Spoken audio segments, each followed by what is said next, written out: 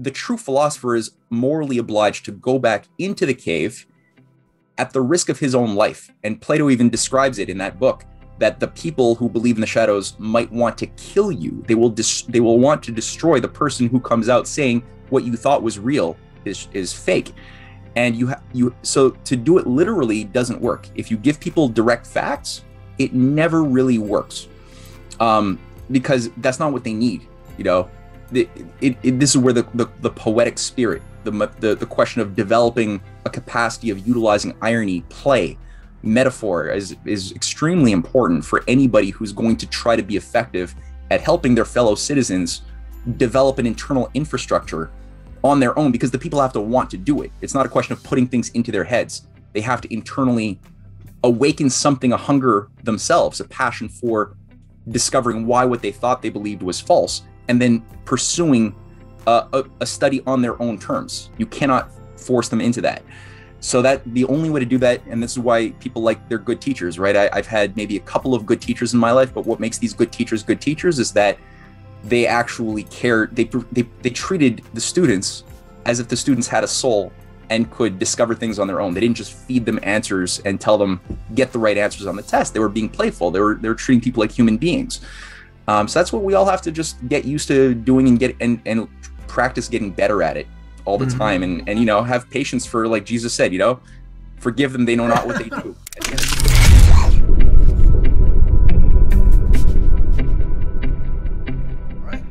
Welcome to the show, Matthew Ehret. Matt, you don't need no introduction. Hey, thanks for having me on, Kevin. Thank you. It's always a pleasure to have you on.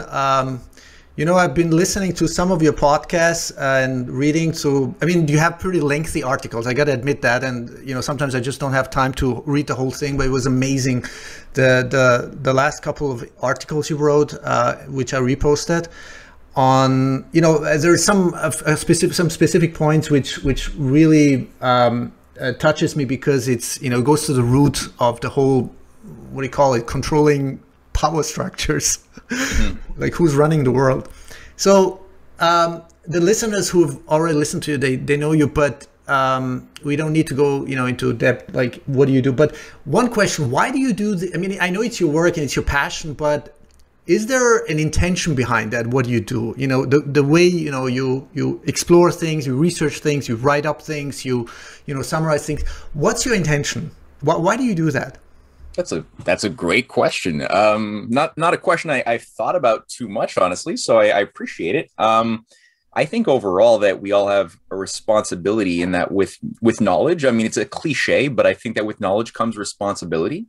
And I think that in the course of my journey, I have had a set of experiences, a set of questions, a set of discoveries that have occurred to me along my personal path that I believe has given me a certain sense of some elements of causality that are of value, that I have something valuable to say, which people need to hear. It's almost as if, like we're if you know something about anatomy and there is a surgery happening, and you could see that the people who are trying to do the surgery don't know what the hell they're doing, and they haven't learned the basic fundamentals of anatomy, and they think that they know things that they don't know. Your job, you have a responsibility to go in and try to save the patient, to intervene, to help them understand that, well, wait a minute, you thought you could do this with chopsticks, but actually it would help if you, use this equipment here and maybe think about this differently. So my society is, obviously our society is possessed by certain very wrong ideas, which have been put there, not through people's own choices, but rather through the effects of having lived in a world run by oligarchical systems for a very long time. And when I began waking up myself and my personal set of experiences that sort of got me out of, or at least partially out of Plato's cave, I don't think I'm enlightened in any way. It was really about 18 years ago when I was beginning to do work on a documentary. I was in university, and it was touching on some elements of 9/11. And I had to do a bit of research, and that had me, watching some lectures and documentaries and reading some material that persuaded me very, very concisely that this was a giant, what we were being told was a fraud at the very least. It took me a while to sort of start piecing together, well, then why why would that happen? Why would a government that I thought was a democratic government, I'm in Canada, but pretty much the same thing, kill its own people in the thousands and then cover it up? The amount of control that would have been required to do that and then keep covering it up for years was astounding. And it was at a certain point that I realized, since I was studying, my focus was on the arts. I realized that it was less important to prove the mechanics of 9/11 themselves, because I was spending a lot of time getting sucked into the conspiraphile, myopic, like, let's just nitpick it forever. And I realized that it doesn't matter what details are proven about this being a fraud. It was more how people were thinking and also how they were feeling within this artificial, socially engineered culture that was the problem. Because you could give somebody all the facts, but they would still be fools. They would still fall for another lie, as we see now with the current pandemic, right? I mean, a lot of the people who are currently just eating up the mainstream narrative of like what is really going on. Why did we shut down civilization for 2 years? They were people who were anti-war in Iraq. Many of the people who are believing the current garbage believed in, they believed that 9/11 was an inside job, and yet many have just completely, their quality of thinking was not addressed. So, that's pretty much my intention, is to contribute something back into human society's zeitgeist in such a way that people can avoid being fools at a time when it's very important to not be a fool, because that'll get everybody killed. And hopefully, I believe that humanity's destiny is something very beautiful. I think we have in our cards, wired into our nature, the capacity to be one of the greatest, most beautiful, brilliant species ever seen, at least on this earth. And to actualize that will require certain recognitions of suppressed elements of our history, which is also why I focus a lot on history and producing the books and writings that I do. Fascinating. Matthew, the reason I'm asking is because sometimes I had those conversations. It's not only me, but maybe know this from yourself. This is what I love about you. In between, your lines, or in between your talks or episodes or interviews, you always say, you emphasize the creative potential of the human being. In just paraphrasing, in short. And there's sometimes there were moments in my life when I'm like. And I've been, like yourself, maybe not that deep like yourself, like especially historically, but going really deep into the rabbit hole. And then after years or even some decades, you look into the mirror or whatever, or you have some conversation like, sometimes I wish I wouldn't know all this, because it makes you crazy, and especially you feel like a real outsider. You feel like a outcast, or what do you call an isolated person, like a total lunatic. Conspiracy theories, not to mention, where's this terminology comes from the declassified documents of CIA and FBI. But on the other hand, but it's fundamentally important to understand the cause. And I think this is what you do. This is why your work is so fundamentally important, because before we talk about the creative potential, the solutions, the focus on the solution, this is why, we are so obsessed with Bitcoin, we, the Bitcoin community. This is why, I told you last time, it's so important for me that you get in touch, or you somehow this is why I asked Jeff Booth, but I think he couldn't make it today, which is on short notice. I wanted him to have at least for half an hour or so together with you so you sort of I think you would be a perfect complementary to one another, but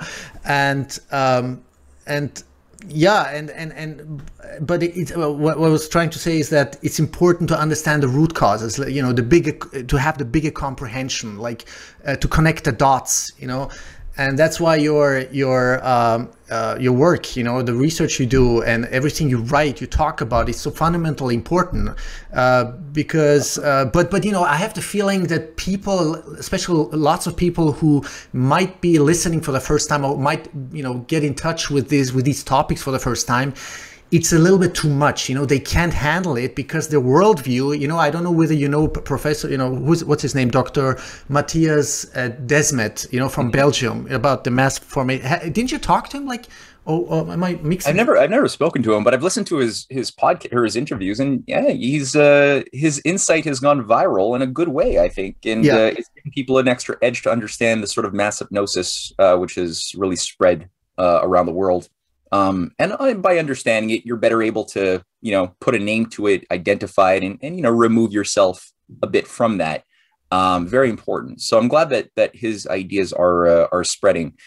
And sure enough, if you read the writings of a lot of the very influential social engineers, who in many cases, if people get turned off by the term conspiracy theory, and as you pointed out, it's become a bit of a bad word by design. All of human history has been shaped by intentions, goals, and ideas, with people with power working together for common interests and common ideas, whether for good, because sometimes conspiracies are actually good.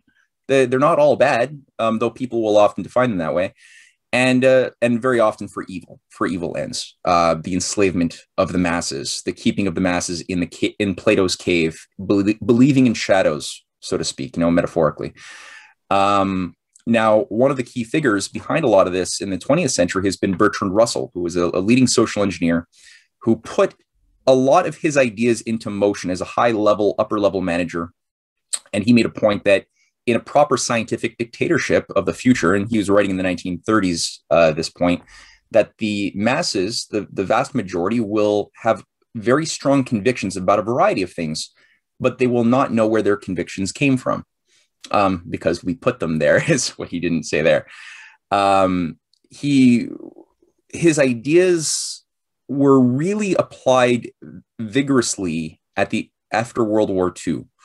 Him and, he even put out a book called The Scientific Outlook, where, Aldous Huxley's Brave New World, in many ways, there's a lot of evidence that it plagiarized the ideas of Russell's Scientific Outlook. A society run by a scientific eugenics-based society of a perfect caste system of alpha pluses, alphas, betas, gammas, epsilons, deltas, that are social engineered in a laboratory to have certain attributes, and that in order to keep the whole system in place, you have these upper level higher controllers who have to ban certain ways of thinking. And there's a little dialogue in Brave New World between one of the characters, John Savage, who sort of has lived outside of this system of controls and is brought into it at a certain point, and one of the leading social engineers, Mustafa Mond, who describes why we cannot let things like the Bible, like Shakespeare, into the general population. He describes how certain scientific discoveries might seem exciting, but we cannot allow their being brought in because they bring up the question of causality. And Mustafa Mond is very clear. He says causality is not permitted, unfortunately, in the system of our world, because the ultimate good is stability. And when you bring in causality, that introduces instability because you don't know the answer to final cause. So what puts a process in motion? So mechanically speaking, this is the thing. The way our whole school system, our culture is wired, is to get people to focus on reductionism. You have, like, let's say, a car that hits somebody, right? Somebody dies. A reductionist will be like, well, what caused that person to die? Well, they would be like, oh, it's this car that weighed 2 tons driving at 40 or 100 miles an hour. And it was what caused the car to do that? Well, it was caused by the engine being revved in just this way, the wheels running this way, this amount of gas being burned per second, these pistons going. And you could just do this forever, a reductio ad absurdum. And the causality that the person would always miss, which is metaphysical, because they're obsessed with things you can measure, taste, see, smell. The five senses are all that possesses them, and how you can measure things in the five sense domain. Causality doesn't exist there. It exists only by breaking out of that and asking the question, well, what was the intention of the person driving the car? Oh, that was the husband who saw his wife cheating on him, and he had this intention, which is where is the intention located? It's not anywhere physical. That's an elementary, that's not a conspiracy. That's doing something by design. That is outlawed in the mental landscape of somebody who has been processed through the type of education system that has been designed to do just that. And that's what Mustafa Moen tells John Savage. He even says, this is an interesting, he brings out a scientific study. He's like, well, this person has a lot of talent, but we have to send them to the island because they're dangerous. And we have to ban this. So this is the sort of thing that's resulted in people saying, oh, you believe in intentions governing processes in history in your world? You're sounds like you're a conspiracy theorist. Sounds like you're a domestic terrorist. You believe in intentions. That's crazy. So, you might feel crazy sometimes or wishing you don't know what you know. But the reality is, most people have been led to believe that the shadows are real. And so part of the downside of having denied the shadows in a world where everybody believes in shadows is that you might feel like a bit of an outsider, but that comes with the territory. And it's been like that for most of human history. It's not a new thing in our world. You could see evidence of that thousands of years into the written records. Human history has really been a battle to bring society out of the cave by individuals who are able to see a higher light that casts the shadows outside of the cave, and who have been consistently trying to, because you cannot communicate to people literally. And even in Plato's famous Republic in book 7, where he talks about the cave allegory, he even makes the point using the voice of Socrates that if you have come to break out of the cave and modify your eyes to now recognize true existence rather than its lower level shadow, the true philosopher is morally obliged to go back into the cave at the risk of his own life. And Plato even describes it in that book, that the people who believe in the shadows might want to kill you. They will want to destroy the person who comes out saying what you thought was real is fake. And so to do it literally doesn't work. If you give people direct facts, it never really works, because that's not what they need. This is where the poetic spirit, the question of developing a capacity of utilizing irony, play, metaphor is extremely important for anybody who's going to try to be effective at helping their fellow citizens develop an internal infrastructure on their own, because the people have to want to do it. It's not a question of putting things into their heads. They have to internally awaken something, a hunger themselves, a passion for discovering why what they thought they believed was false, and then pursuing a study on their own terms. You cannot force them into that. So that the only way to do that, and this is why people like they're good teachers, right? I've had maybe a couple of good teachers in my life, but what makes these good teachers is that they actually cared. They treated the students as if the students had a soul and could discover things on their own. They didn't just feed them answers and tell them get the right answers on the test. They were being playful. They were treating people like human beings. So that's what we all have to just get used to doing and practice getting better at it all the time. And have patience for, like Jesus said, forgive them, they know not what they do at the end of the day, right? Fantastic. Well, that's an interesting tangent you've been because I was going to go somewhere else, but this is a really insightful. Also, well, what do you call it? I'm not into philosophy, but when you explain it in this way, it makes total sense. I listened to an interview with this Dr. Desmet, who is actually bringing out a book now, The Psychology of Totalitarianism. First in I think is it in Dutch? I think whatever, or Belgium. And then later in English. And he had a talk on some podcast together with Dr. Malone, Robert Malone, the co-inventor of the mRNA technology, and Dr. Peter McCullough. And what was really, I mean, it didn't surprise me, but it was being aware of these processes, like how this mass formation psychosis, even though he said he didn't start off with that, or we got to be careful, like not to be stigmatizing with these words, so because you don't want to we don't want to give like sort of an aggressive, I'm just paraphrasing him, sort of give a aggressive potential to these, to these people who are in a sort of a psychosis or hypnosis. And the point I'm trying to make is that he said what is interesting is that people who are more, the intellectuals who are more academic, more educated, these are the people who are more susceptible to this process of whatever we want to call it, fear, fear porn and mass formation psychosis. Yeah. And, so, and I think you said something like, how can we, you raised the question also in a way, how can we, approach this? How can we open up? It's not like, you put the facts on the table. This is not how it works, right? Maybe I think I would even go so far to say, humor, stand-up comedy, anything that is funny, that opens the heart, that opens it emotionally.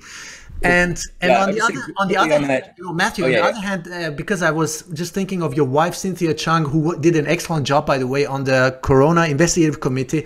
And I can only recommend to my listeners to watch that, because it's also been translated into German for the German-speaking folks. And, to offer the solutions, so this is the cause, these are the root problems, but these are the solutions, which people don't even have a notion of, because I was surprised that Viviane Fischer and Rainer Füllmich, the organizers of this Corona Investigative Committee, I had the feeling the comments they made, they were surprised that the solutions are already here, and technology such as weather modification is already existent like for decades now. And I'm like, how do people like these people, who are like so knowledgeable, don't know about this, But it's good, then now it's in the open and people are going to start talking about it. So yeah, I just wanted, to tie this together, everything. Absolutely. No, it's great. No, the 2 points that entered my mind based on what you just said. Number one, on humor. I think that anybody who has not watched some of JP Sears, he's somebody who makes these brilliant videos on YouTube, on BitChute, everything, from California. Watch it. It's brilliant. And what he did in this little 5-minute skit, where he has himself playing a couple of actors at a swimming pool, and one represents this totalitarian Gestapo-like character demanding his what do you call it, a vest, life jacket. They're like, "Where's your life jacket?" And he's like, "No, I'm good. I've taken swimming lessons. Thank you." He's like, "No, you can't go in the swimming pool without a life jacket." He's like, "Well, it's very shallow water. I could actually, I can't drown in it. I'm taller than the water, and I've taken swimming lessons. I'm good. Thank you." So he just goes on polemically, and there's a series of videos actually where in the next one something happens a few weeks down the line. The guy's now wearing a life jacket finally, and the same character, the same little Gestapo guy is there when he wants to go into a swimming club, and he's like, "Where's your second life jacket?" He's like, "I already have a life jacket, thank you." And this person has like 3 life jackets. But what he does is it bypasses the domain of your logical sentinels, and it strikes at a domain that is deeper and funnier and has more impact, I find, than reading a book about the logic of why COVID is a fraud or something. I hope by saying this I didn't get your video striked, by the way. So just on that point, humor, yes, definitely vital, and that's why Jonathan Swift as well, with his polemics and satires in the 17th century about eating babies. He didn't himself actually believe you should eat babies when he was talking about his modest proposal. He was polemicizing in Britain. He was against the totalitarian depopulation agenda of the British aristocracy that was pushing a program of mass enslavement and famine by design, which was resulting in mass infant mortality. And he was saying, well, look, if we're going to do this, we might as well, come up with some great creative recipes to do something with the babies. And I mean, this was powerful stuff. What he did, he eviscerated, the entire ruling establishment's immoral ethic, and he did it well. It's hilarious and disgusting and hilarious, but really good. So anyway, these things stand the test of time, and they're vital. On Cynthia, and her work at the coronavirus committee, I agree with you. I was quite surprised too that there wasn't more awareness that many of the discoveries that we have access to are they just did. People don't know. Even very well informed people are not aware that that these things exist, or what if they are aware, they are only aware of their negative application of the atom and of like the use of weather modification. Obviously, we know that a tool is a tool. A hammer can like build your house or kill your neighbor.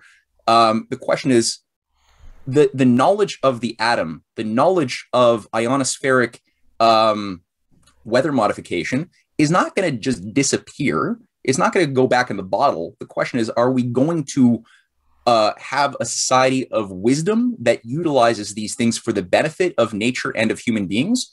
Or are we going to have a society of enslavement that will use these things to destroy and hurt human beings and nature? And so, yeah, a lot of these things, people are freaked out about overpopulation and limits to growth. And Cynthia did a great job just destroying the argument that we are overpopulated. Yeah, really. You know why? I think that the thing was what was a little bit baffling because Viviane Fischer started, I mean, sort of, you know, as a concerned citizen, it's like, oh, you know, couldn't it be like dangerous to put things into the, and I think she was talking about, was thinking about geoengineering, you know, all this military, civilian, you don't know. I mean, there's a lot of intransparency, and I'm like, no, this is about like using the physics of the atmosphere, sort of, you know, to turn. We're not putting any whatever like chemicals or toxic things into the. And so I think there was either she misunderstood or she thought, oh, this is like, you know, we're affecting like the whatever, you know, the climate, the weather, or the air that we breathe. So. And then, she talked, I mean, she presented it like fabulously, like all these other technologies. I mean, at least, you know, when it comes to the publicly accessible knowledge and technology, I mean, you know, first of all, it's totally underfunded. We know that. Otherwise, we would be so advanced, even in the nuclear technology, you know, not to mention plasma technology, fusion technology. I mean, who knows? And this is the thing I also wanted to talk to you about, but, you know, we can take it one step at a time. Like, you know, you talked about, you know, this, the military, you often talk in your article about the, I don't know what it's called, whose acronym it is, like abbreviation, like military industrial think tank media complex or financial complex or whatever. That was Ray McGovern who came up with that one. Yeah. So, you know, it's always the question like cui bono, you know, who benefits, who controls it, how much transparency is there, how much like top secret stuff is there going on? I mean, how many trillions and trillions of dollars? That's why, you know, it's important to have you talk together with Catherine Austin Fitz, you know, who is an insider whistleblower, who brings out the Solari report, and who is like a total insider. But I think it would be really beneficial for the population, for the audience out there, for the people out there, to connect these dots, you know, especially with Cynthia and you. And, you know, and this is what I'm trying to do. I think I'm trying to connect the dots, help, you know, like bringing you guys together, because you have such fundamental deep knowledge and comprehension. But people, you know, you gotta like, you know, put like silk gloves on to talk to people, because otherwise you are, you know, a woo-woo conspiracy theorist, or, you know, you're just off the mainstream. And that's, you know, it's a challenge, but I think it's possible. Well, you know, Cynthia actually gave this presentation not that long ago to a conference in Moscow and it was a futures conference for the Earth's next 100 years. And the idea was the mandate of the conference was a good one to give people solutions, especially young people, to think about the future in a way that was solution oriented. But the problem came after the end of this brilliant presentation of these wonderful ways of greening deserts and desalination, terraforming, all these wonderful things, right, that are at our fingertips.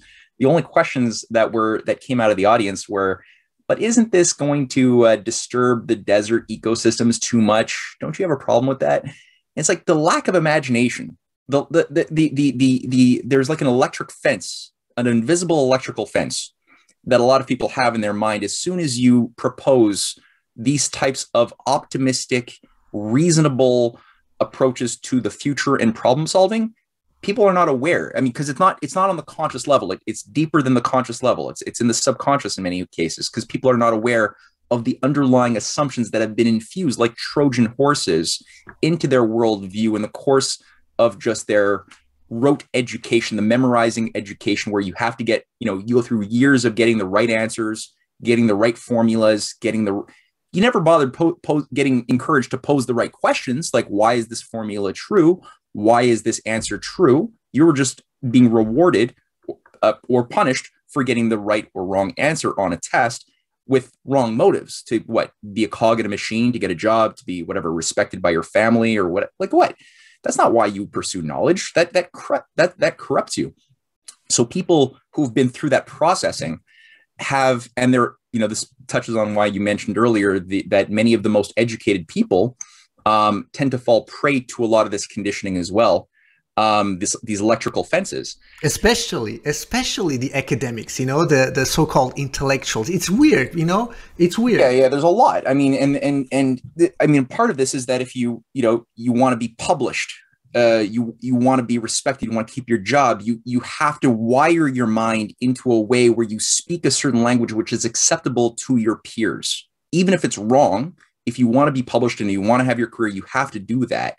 And part of in the last few decades, part of that process has become consensus opinion as replacement for individual thinking. So if you want to have the right view, you have to ask, well, what is this expert consensus opinion that I'm told is the authoritative view of X, Y, or Z, whether it's climate science or whether it's geology or anthropology or whatever. There are these things that we are told are consensus views that experts believe, and that we have to adopt rather than think through ourselves and incorporate, kind of like a formula, kind of like we're being programmed, like we're a computer, right? We bring this into our programming, which wires how we receive all information. And if you do this too long, it really mentally and morally handicaps you, which makes you more inclined to just go along or adapt to things you don't really understand because scientists or all the experts say this. So we are in a situation where what Cynthia brought up in her presentation, which again, people, I guess they could go to the description maybe of this video and click on the link and check it out. She brought in a variety of things that demonstrates that human beings are actually not like other species of the biosphere. We have similarities, obviously, but unlike the other species of the biosphere, we are a creature whose species character is defined not by our genetics or our environment alone. We have those things, but we also have this question of creative discoveries that can translate new ideas that we discover about the laws of nature into new inventions that allow us to have more of our people at a higher quality of life with more access to our mental cognitive powers.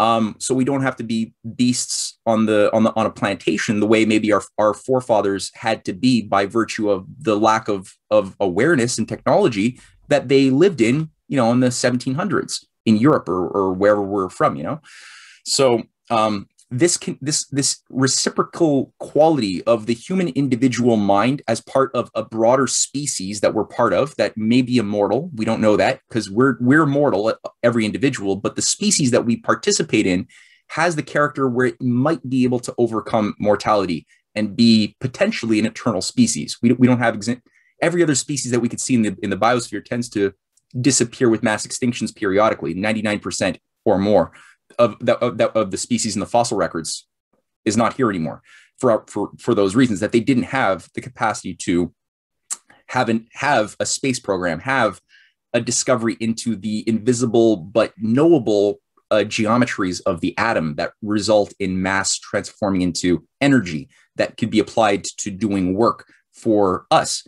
So people, again, the electric fence has been put there to, on the one hand, inflame a cynical, misanthropic view that human beings are just like other creatures of the law of the jungle, with the laws that apply to the limitations of monkeys and wolves also apply to us. And we just have to adapt to our limits, stop trying to overcome, live within our means, tighten our belt.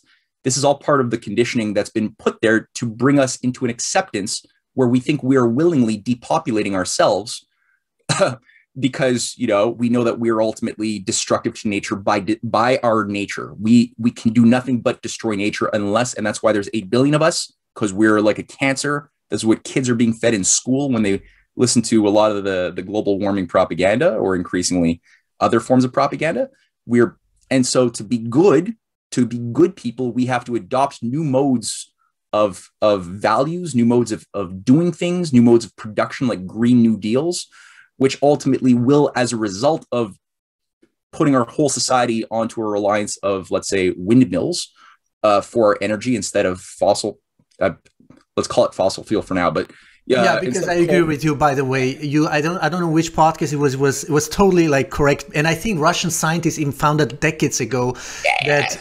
And I'm gonna. By the way, I'm gonna send you an article privately, not from me, from nuclear engineer scientists, who, by the way, had to do also with Russian scientists, and where he describes like how oil, right, this so-called fossilized thing, actually regenerates itself, because of different factors, with it be, electromagnetical, amino acids, the pressure, the temperature, of course, the everything else. And things we just don't know yet, eh? Like there's a lot, we've barely scratched the surface of the earth, literally, like we've barely penetrated down past the crust. We've never gone deeper than like, we haven't even gotten halfway through the crust of the earth yet. So everything that we're being told when we see these images in school or whatever of like the earth like broken up and you can see like these exact layers going down into this is all speculative. Oh my God, so many assumptions. This is the problem of today's, mainstream or conventional education, science, university, school. I mean, there's so much garbage and trash we've been like implemented with, and then decades later you wake up and it's like, what the fuck have I learned? Sorry my language, but what did they teach us? Who's writing these books? I mean, we've never heard anything that you're teaching. Well, there's a lot of very interesting scientists who are very competent. There's crazy stuff out there, because that's what happens when you tell a bunch of lies and you get people to just, believe in lies. At a certain point, people are like, well, this is a lie. But then if they don't have a method, they will tend to go to the opposite extreme and just believe in all sorts of zany stuff, which is that's a dichotomy that will always happen. But there are a lot of very responsible, rigorous scientists. Many of them are I find, working along with the Electric Universe network. It's sort of like a loose umbrella organization of different scientists, engineers that have been working together to break free of the standard model cosmology. I love that. Yeah. So it's finally allowed to question the very narrative, the very, whatever assumptions, principles that it's, that's the problem. This is why children don't grow up, like asking questions, Yeah, exactly. Like, just ask, get that childlike, because a scientist has to have that childlike quality of awe. If you lose that with arrogance, thinking that, our formulas have allowed us to predict or exactly when the universe is going to end, or when Andromeda is going to smash into the Milky Way, or the exact split picosecond at which the universe was formed 13.72138.4 billion years ago. I mean, the amount of arrogance to say with the language of certainty that we get by listening to a lot of these modern physicists today who have been put through the system, it kills your childlike awe. Because no, honestly, we barely know anything. We know some things, sure, but we barely know anything at this stage in the game, and we never will know everything. We're always going to just increase. See, the thing about human society, I think that the best metric, because people are like, there's no universal values. It's all subjective. It's all based on what's useful to your particular culture in time. There is nothing truthful beyond your subjective, personal, cultural, relativistic experience. Bullshit. If you look at every culture, we are all going to die. We all live in the material universe. We all need water. Whether you're African, Chinese, whether you're American, whether you're 1,000 years in the future, 1,000,000 years in the future, 1,000,000 years in the past, I don't care. You need water. You need to access and increase the abundance of water. There's certain things you just need. Okay. And in the course of problem solving, the ratio of your knowledge, of humanity's knowledge versus what it doesn't know, is going to change, right? So You'll always be able to increase the ratio of what you know to what you don't know. But there won't be an end. There won't be a moment where the game is over and we're like, okay, now we've completed the video game. We know everything. Now we're just like automatons who are perfect beings with no more challenges. That'll never happen. And that's the great thing about being a human being, is we can participate in this process of creative, dynamic problem solving without any boundary conditions, because as far as we can tell, there is no scientific evidence that the universe in space or in time has actual boundary conditions outside of which there is no universe, or before which or after which in time there is no universe. Anybody who tries to show you a model of the universe, which is like a big bang and then a big heat death, you're right, bounded in nothingness before and after forever, or outside of which, because it's like if it started, it means that there's boundary conditions like a balloon, outside of which what? Nothing is containing something. Exactly. And Matthew, it's the thing, we've been bombarded, indoctrinated from childhood, like the Big Bang Theory. I mean, come on. What if it wasn't a Big Bang? What if it's still a whoosh? What if it's still expanding? I mean, why does it have to be a Big Bang? Why couldn't it be just, this is, again, it's so many assumptions, the scientists and the teachers and then, they adopt it and then they make these assumptions on these, I would say, false assumptions, but it's a problem. Well, if you want, part of it is this absence of paradox, because by being focused on trying to get the right answers all the time, you lose the ability, the instinct, which is a natural instinct one should try to hone, of looking for paradoxes. This is a wonderful thing humans do, and this is what, if you read Plato's dialogues, they all are honing your spiritual muscle to zero in on paradoxes. What's a paradox? A paradox is where your particular perceptions or assumptions break down when mapped onto reality. So we have a mapping of reality based on certain hypotheses that allow us to navigate and make sense, as physical limited beings with boundary conditions as we move through our space and time, right? Like early on, we're babies. It's a discovery when we realize this thing is something I can control, At first, it's like, whoa, this is weird. So you map as you grow, and sometimes when you discover, oh, I thought I understood this thing, but I didn't. I actually, the universe responds differently to what I thought. And that's a great thing to discover, because now you're free to come up with a better hypothesis that resolves a problem. Now, with the Big Bang thing, for example, there's a fellow named Halton Arp. Okay. Halton Arp was a leading scientist, a leading student of Edwin Hubble. Edwin Hubble, by the way, who discovered, he's attributed for having been the person to discover the redshift. When we look at other galaxies, we can see either a red or a blue shift, which you can interpret as being an optical Doppler effect. Okay, you can interpret it that way, but did Hubble say that that's what it was? No, he said that you should be very wary. That could be one possible interpretation. Oh, okay. Oh, right? Does it mean, just as a short question, does it mean that, there's this theory that there's so much we cannot see with our eyes? There's like a very narrow field within the spectrum with which you can see. Is that like... what it is implication, or no, what it is, the Doppler effect is something we usually encounter audio wise when you have like a train coming at you, is what the example we're often given in school, and you have a certain compression of sound as it's moving towards you, and then as it moves away from you, you have an elongation of the sound waves because it's now moving away from you. Oh, gotcha. So the same thing could be said. Okay, light is also a function of waves. You have these spherical waves with frequencies that exist, as you just pointed out, outside of the visual light spectrum, of which is just like one octave, right? It goes deep into the ultraviolet and X-ray and gamma ray, and it also goes into radio waves, microwaves beyond, that are very long wavelengths. So that we don't see with our eyes. But so the interpretation was that, okay, well, when we take light from different galaxies and we put it through a spectrometer, we could see the sort of chemical distribution, because each chemical or each element on the periodic table has a certain emission spectrum that is like a fingerprint that that, okay, I'm looking at carbon, or I'm looking at helium, or I'm looking at whatever. So you can sort of get based on the emission spectrum of light. So that's something that's just interesting about matter. Already early on, it was discovered over a century ago that there's a relationship between matter and light. In that sense, there's a configuration that tells you something about the inner configuration or geometry of how the nucleus is organized. Is it just random, right? Are the protons inside of the nucleus, are they just randomly distributed, or are there specific configurations according to the qualitative identity of each atom? What about the electrons, right? What determines the orbital, the geometry of the electrons around the nucleus? Is it random?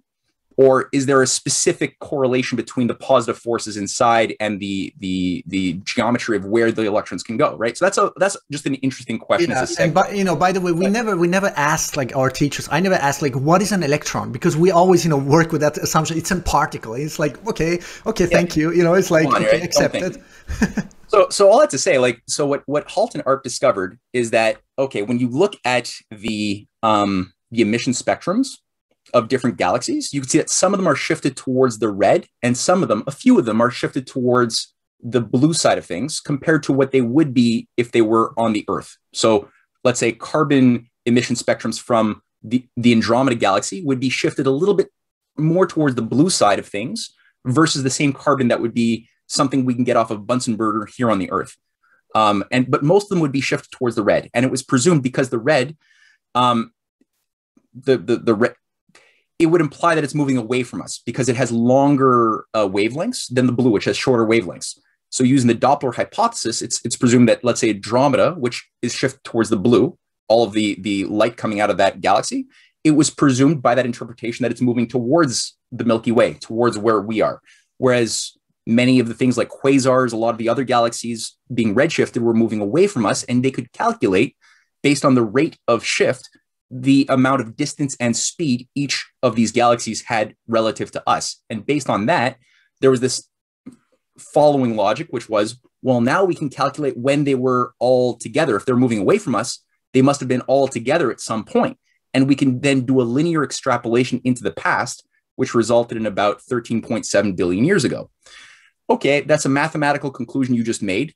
And we are told that that is the absolute final truth. Now, the reality is that there's paradoxes to that, which are juicy, wonderful paradoxes that we are deprived of learning about because there's a suppression. Halt and Arp, who was the student, as I mentioned, of Hubble, who, by the way, said, don't interpret it this way, be careful, you're playing with fire. But he was Halt and Arp was a leading scientist, a leading astronomer, and he produced in the late 60s a book called The Appendix, or a manual, or a book of his compilation of peculiar galaxies. And it's a wonderful book. And he got hammered. His career was really, it took a big hit. But he did it because he's a moral human being committed to truth. And in this compendium, and he recently died just in 2013, but he gave wonderful lectures. I even gave a lecture about this and wrote about this too. You could see the images of various galaxies that have different redshifts of a very high degree. Like they would be thousands of light years apart, but yet they are connected by filamentary structures, even though the redshifts are so different. And there's often a statistically anomalous amount of quasars in between the filamentary structures connecting a lot of these galaxies. They're usually Seyfert galaxies. And the quasars, we're told, they're the highest redshifted entity in the known universe, meaning they must be the furthest away from us. Now, according to what Halt and Arp is saying, no, because they're physically connected by obviously physical connections, they must actually be much closer both to themselves as well as maybe to even us than we realize.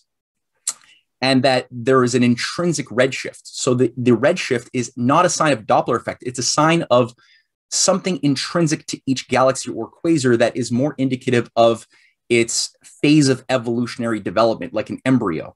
So the younger it would be, like the quasar, would be seeded from a parent galaxy. And the space-time within that galaxy, it's like a space-time field, would have an earlier phase of evolution to it, indicating a certain effect of a more redshifted light system, whereas an older galaxy would be moving more towards the blue, implying that in our particular galactic cluster here in the Milky Way, because we're part of a galactic cluster of many galaxies, the only one that has a blue shift relative to us is Andromeda.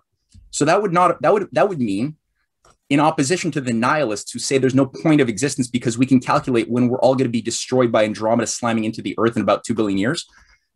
No, it actually means that what we're looking at with the blue shift of Andromeda is that's our parent galaxy that the Milky Way was generated out of, and it totally shifts what is space, right? What is this space between planets, between suns, between galaxies?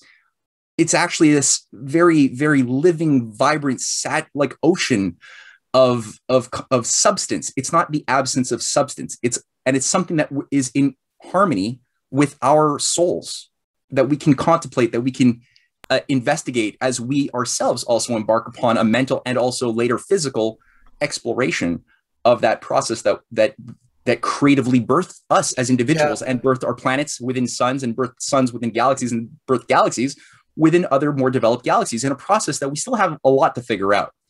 It's highly fascinating because there's a theory, because of the data astrophysicists have gathered, or I'm sure there's a lot of data that still are, I don't know, not publicly accessible or suppressed or whatever.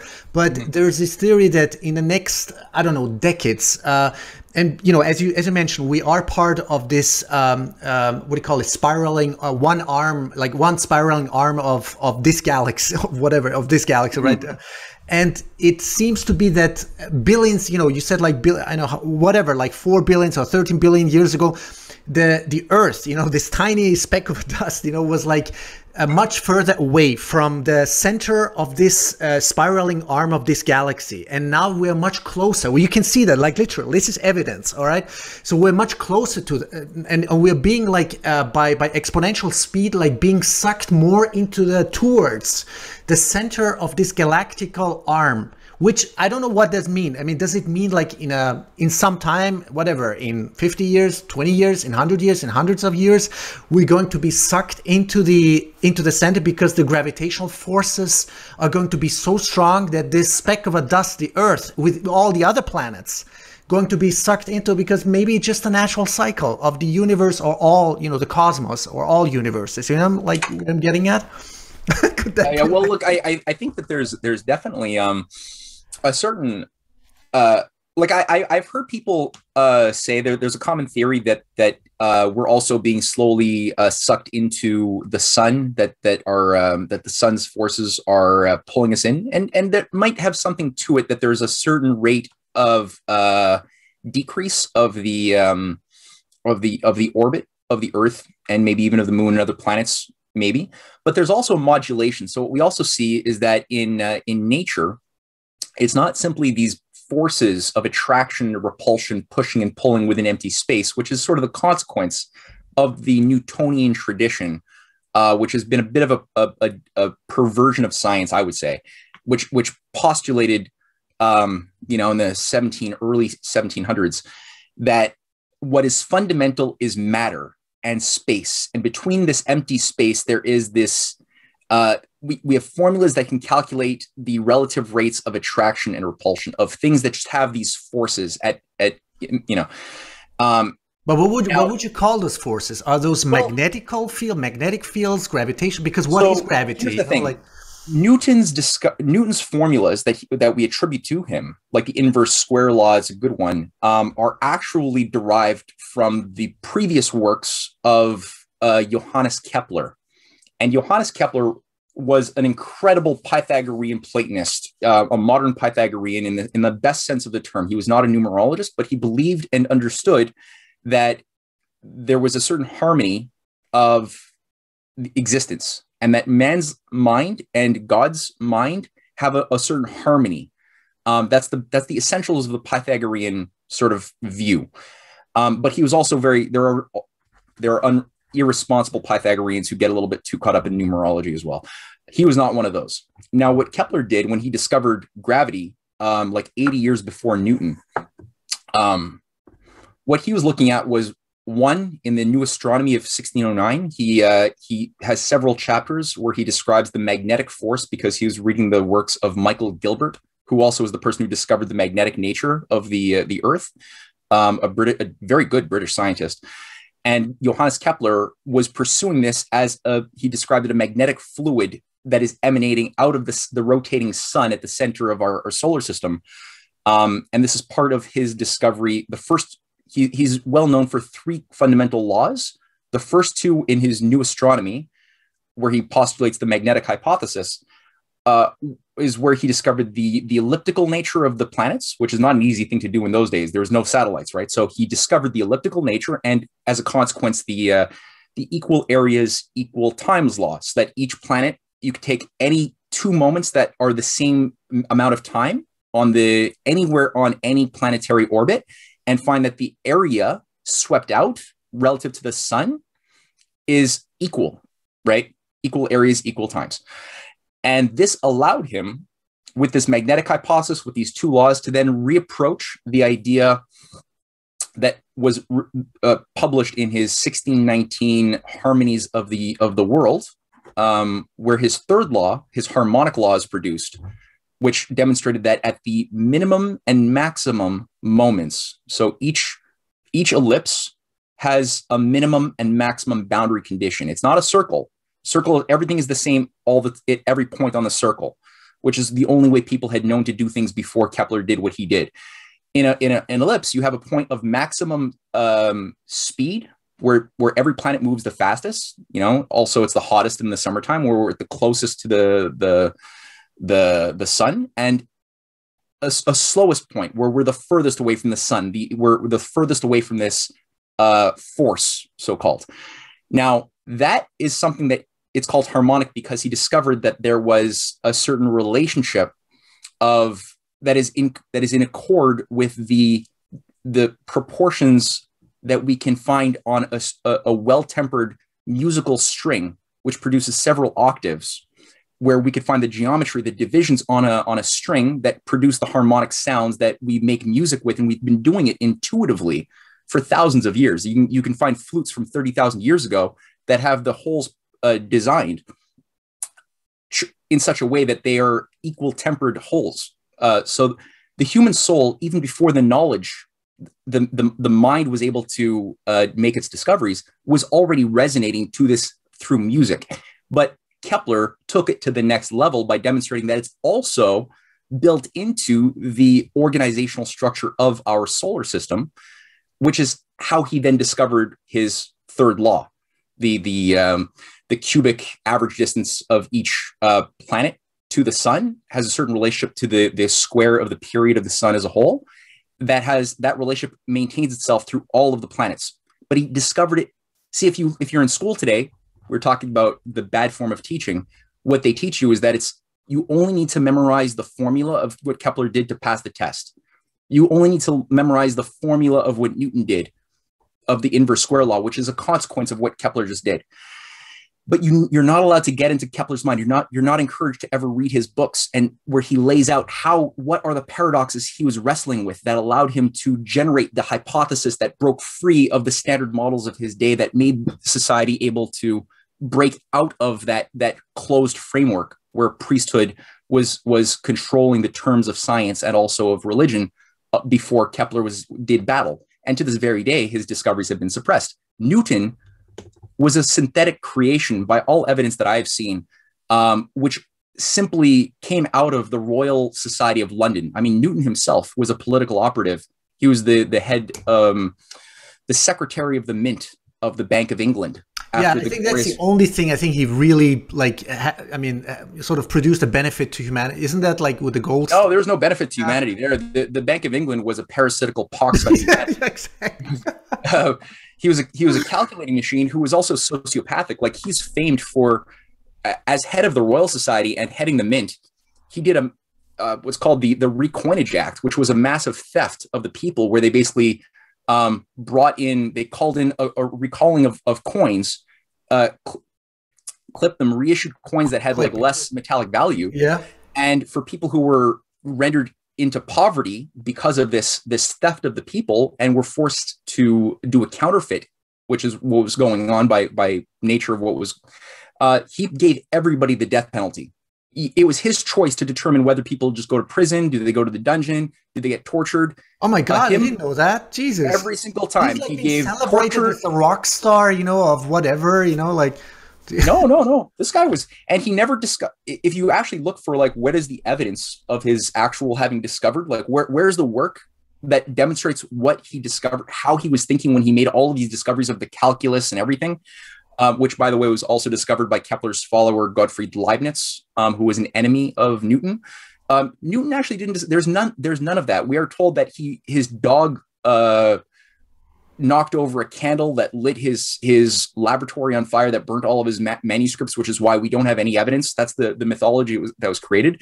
And finally, when John Maynard Keynes bought at auction Newton's chest that somebody had found in the basements of Cambridge, and he bought it and had a big press conference, because now when he was going to open it and finally show the world these thousands of manuscripts of how Newton made his discoveries of gravity and everything else, he opened it and there was no science in there. It was all black magic, numerology, alchemy, trying to pursue the Philosopher's Stone. The guy was a nut job, a Rosicrucian Freemasonic nut job, and sociopathic. He was by all evidence simply a synthetic shell of a nothing who was used to as sort of a marketing tool to obscure and destroy the flow of science and get people into a mode of thinking that had them memorizing formulas that they would then apply like computers instead of knowing the causes of things. And great scientists like Max Planck, I'll even throw in Einstein, even though he had problems in the modern age, any of the great scientists who really made penetrating discoveries broke away from the Newtonian way of thinking and got out of that in a more Keplerian mode. So we're not told about any of that. And all that to say to your question on the Earth going into the center of the galaxy or into the our solar system or into the sun, I would say that there's something about, if you look at the force, the real force is a harmonic law. There's a modulating coherence, and in harmony, you tend to have like a modulation of like a breathing. Now, that doesn't mean that the sun or the galaxy are eternal. They are, after all, physical objects, and all physical objects with boundary conditions that have a start and an end, they're limited. That's not where the domain of justice exists. Justice doesn't have a beginning or middle or an end or a space. You can't cut justice in half. You could see expressions of justice in events, but that's not justice. That's an expression of justice. It's different. So planets, you could say, okay, they're probably going to come to an end. And that does mean that we should be thinking about the broader meaning of what it means to be a human being, contemplating these things with the capacity of either one, maybe eventually influencing or changing the eventual destruction of our sun, which in all likelihood, it might go supernova at some point. So we should probably start thinking maybe what is going on inside the sun? Is there anything we can do to maybe like prolong the duration of life of the sun? Or also at the same time, maybe also thinking about terraforming other planets, getting into new ways of thinking about how we can expand the growth of life and human civilization, both first in our solar system. Maybe first we'd want to practice on greening some deserts on the Earth to like start figuring out. But then maybe in 80, 90 years, we could start maybe applying this slowly to experiment with Mars, maybe Europa or Io. There's like over 100, I don't know how many. There's a lot of moons in our solar system with all sorts of interesting variations to explore and expand. And then maybe beyond that, thinking about, okay, along the way, we might come up with discoveries that allow us to go to Alpha Centauri, maybe, and maybe we could have that transgenerational type of intention that governs our policy and our ethic. That allows us to, when the time comes, maybe we won't necessarily be forced to be extinguished with the other planets in our solar system when the sun decides, okay, it's had enough. And maybe we'll be in another part of the galaxy, or maybe eventually down the line, in thousands or more years in other galaxies, even. Who knows? I don't know. But the point is, it's a very optimistic way of thinking, which you don't get if you just listen to, if you're just watching modern Hollywood movies for the past 40 years, the majority, I'd say 99.9%, when they talk about the future, they're going to leave you subliminally with a very bad taste in your mouth about that's where aliens go to kill us. Yeah, especially when you know who funds these movies, like come on, Yeah, like exactly. the Department of Defense, Pentagon. It's like it's so crazy, like the deliberate, like very agenda, like financing and budgeting, Predictive programming. yeah, totally. So we went like into really fascinating rabbit holes. And I improvised the title. I just wrote, freedom, peace, and exponential technological evolution, or something like that for this. Yeah. And because I wanted to, I did have the intention to talk to you about money, and I would love you to maybe some other time. I'm going to coordinate this, more like long term together. You with Jeff Booth, and maybe is he Canadian too? So I thought. The separation of money and state, the deflationary aspects of Bitcoin, what a society, civilization can look like under deflationary money with a money, because why we're so obsessed again with Bitcoin, because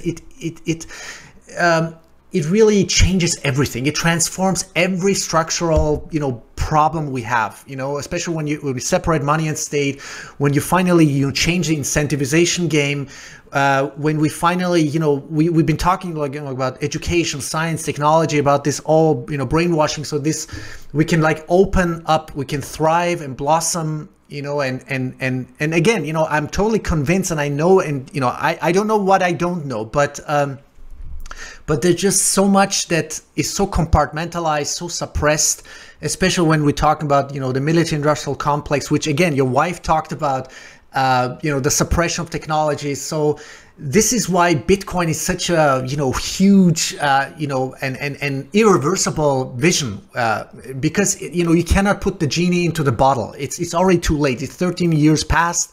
It's not confiscatable. It's hardest, scarcest money we've ever had. There's only 21 million. It is totally decentralized and distributed. It is censorship resistant. And, now we're building layers and layers on top of it. And what I would love you, is to just, look into it, and because you would be, the perfect candidate to put this all together, together with your wife. So there's a vision I have, and I'm sure, many others have. Okay, but yeah, look, man, I mean, we chatted about this last time too. And I think that there's certainly, in my view, okay, I think that there's a very important role for Bitcoin in the world feasibly. I'm more lukewarm on it, honestly, than you are. But, I don't see it as being like a lot of people would say this is a purely, I know a lot of people who just try to dismiss this as being a purely tulip bubble scheme. I don't think that that's true. I think it could be misused feasibly, and that's a whole other thing. But I see it as feasibly playing a very important role in a good, healthy society that is moving forward in a creative way. I'm, again, a little bit more lukewarm on some of the elements around it, on libertarianism and other things. I'm okay with national banking and things like that. But that's a whole other conversation. Yeah, we could talk about that maybe in the future. Yeah. But maybe we need to start talking about, especially, from Earth perspective, like, what do you think about, the inflation that's going on, the trillions and trillions. The system is a time bomb. Yeah, the system created to be a hyperinflationary time bomb back when the dollar was taken off the gold standard, or the gold reserve, back in '71 by Kissinger and George Shultz. But it was designed to blow. I mean, this system was never designed to be perpetual. It was designed to blow by those who killed Kennedy and his brother Robert in '68 afterwards. So the idea was always to do a meltdown like in 1929, which was another controlled bubble that was designed to pop in order to bring in eugenics and fascism as the miracle economic solutions run by an international bankers cabal in London and their Wall Street lackeys. That Isaac Newton himself was also a part of the South Sea speculative bubble in the 1720s that was also designed to blow. Now, Newton himself, just to show how he was himself just used, lost his whole fortune gambling off of this thing. But those who were at the top who understood the bubble were able to do a massive wealth transfer at the same time. So bubbles pop. Our system is a time bomb. Yes, it is a hyperinflationary time bomb. Yeah, I agree. What would be, just to wrap this, I mean, what would be, like, if you could just, give a glimpse, like, into your thinking, like, what would be the the most effective, most rational, ethical, logical solution to many of these symptoms. I'll send you an article I did, and maybe you can share with your. I wrote 2 books recently, co-written with my wife. Actually, congratulations! Cynthia. Was it the one? I saw some kind of picture of it. Untold Histories of. Well, the Untold Histories of Canada was a series of 4 books I produced a few years ago. This is a follow-up called The Clash of the Two Americas, Volume 1 and Volume 2. And Volume 1 we published about 4 months ago, which tackled the USA from 1774 until 1890. And it was from the standpoint, as the title implies, the clash of the two Americas. So this deep state parasite, which was always there. It's not a new thing. It was always there. It's been this Anglo-American hive that never left after the revolution and has always been working to subvert from within, versus the better America, which is the constitutional America that we know and love, which every American president who dies in office, and there's been 8 of them, plus Bobby Kennedy, who is about to become president, that would make 9. They're all invoking the exact same constitutional principles of banking, protective tariffs, national credit for large-scale infrastructure development, shutting down the Anglo-American controls of Wall Street, which were themselves created by Aaron Burr's assassin, Alexander Hamilton's assassin, Aaron Burr. He's sort of the founding father of the modern deep state, who created the Bank of Manhattan, who created Wall Street in 1798. So that story goes through volume 1, goes through Lincoln's greenbacks, what Lincoln did to take the power away from Wall Street, how he funded the transcontinental, foreign policy, how he was able to work with other or how his followers like Ulysses Grant, Garfield, also assassinated, McKinley, James Blaine, the great Secretary of State, how they were able to organize with other Republican humanist leaders around the world for a system of sovereign nation states that would be cooperating under win-win cooperation and big projects with national banks that would be not controlled by the private central banking cartels. That, again, that's what Newton was part of innovating. And then volume 2 that we just published a few weeks ago has John F. Kennedy on the cover with Zbigniew Brzezinski, and it tackles 1890 until a bit of the future, going through the 20th century with sort of 6 different sections, about 8 chapters each, going through how World War I was manufactured, what was destroyed there, how World War II was manufactured, how the Great Depression was manufactured, how Franklin Roosevelt fought back against this central bankers cabal, how he took their power away. A lot of these untold histories of the US were told there.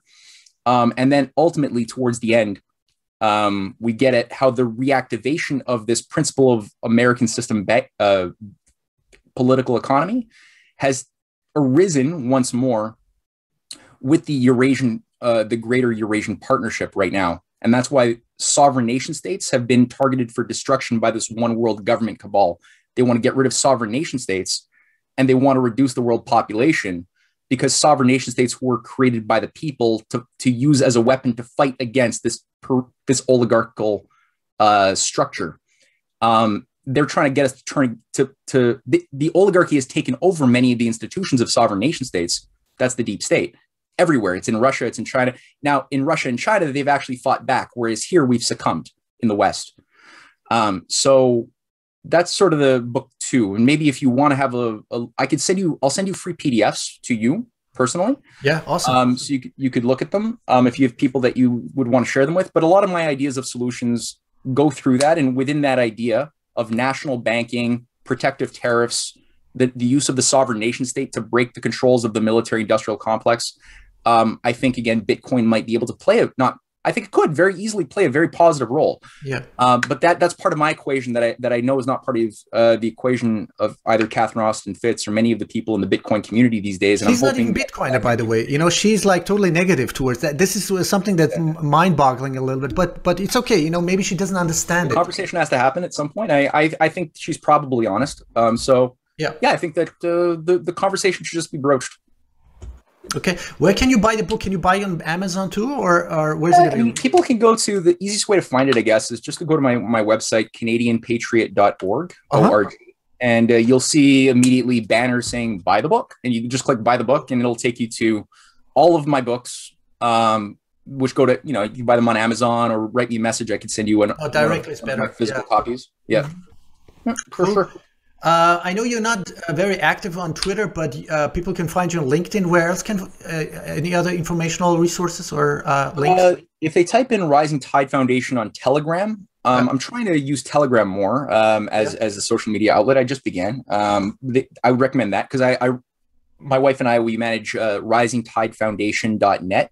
It's a nonprofit organization here in Canada. And otherwise, they could find me on... I would just say, just use risingtidefoundation.net or canadianpatriot.org. Yeah, we're on Facebook, but we're trying to migrate off of that thing. Maybe definitely. VK or something, but under decided yet. I don't know. You should get on Getter. I mean, it seems so far, lots of people, even Joe Rogan now went on Getter because of this. I mean, mind-boggling. I mean, incredible censorship. After, I don't know whether you listened to. There's an interview with Robert Malone, Dr. I saw that. That's good. Yeah, it's amazing. And so Getter could be really the alternative. But I think long-term, it's going to be I think we're striving for a really decentralized platform. But hey, Matthew, I really enjoyed our talk. As always, we went into all kinds of different rabbit holes. Any final thoughts or? I think that we hit a lot. There's a lot of material. Lots of unpack. I don't even know how to summarize all these points, but I'll try. Definitely, I would say take home view here is one has to really beef up their. We all have to beef up our spiritual and cognitive infrastructure because we're going to have more and more responsibility to be courageous and to be communicators of ideas that cannot be done overly literally, which requires work. The best thing I could say to people is, as far as we go to the gym, we try to eat right, but we often neglect the health and exercise of our minds. And so if you want my advice, honestly, if you're listening to this, is turn off social media, turn off Netflix, and read some core Plato dialogues. Spend a few weeks just reading Plato, taking notes, and writing your thoughts as they come to you, because this is a muscle that you are going to be building. You're going to need it. Read some of the classics, even new things, edifying things like Helen Keller and her essays on optimism. Why Helen Keller, the woman born or who lost her hearing and her sight when she was a baby, how she was able to become a powerful soul that taught Shakespeare, that mastered several languages, and was an incredible powerhouse of intellect. Read her essays on how she thinks and how she came to that, because the question is was she a fool for being dumb, for being optimistic about human nature, or did she understand evil, and despite her understanding of evil, choose to become a reasonable optimist because she understood evil. So I would say just read things that edify but also empower, that are difficult to read, and write your thoughts down a lot. And as you do that, practice communicating in nonlinear ways. I would just say that, and the Rising Tide Foundation, we're doing lectures every week. We've been doing that for about 2 years, every Sunday, where we have different experts, different people on. Do you pre-announce topics, whatever that is, technology or what, things like that? Sure. Yeah, we can anybody goes to risingtidefoundation.net, go to the top menu bar, you could see symposia, click on that, and that'll take you through the menu of all of the past symposiums that we've organized since 2019 on different topics of, like you said, science, literature, history, philosophy. It's all there. And if you want to be involved, usually I ask people to make a donation of any sum, and then send me an email saying that you're interested, and then you will go on our list of receiving the weekly Zoom links, and that also includes Substack. So Cynthia and myself, we write for Substack. It's a very important way that we're able to both get our message out there in a non-censored way, and also to raise funds. So people can get a free Substack subscription to us, or they can do the paid option. And then that also gives you all access to our books, PDFs, the lecture invitations, everything else. That's so great. You can do it that way too.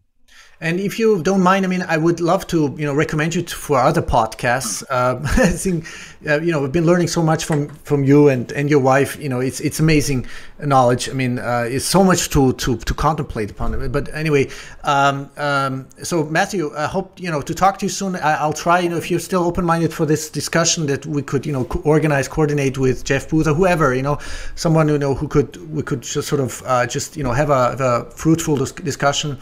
That'd be amazing. So thanks again, and Happy New Year, by the way. Happy New Year to you too and your loved ones. Okay, thank you so much. Okay, bye-bye.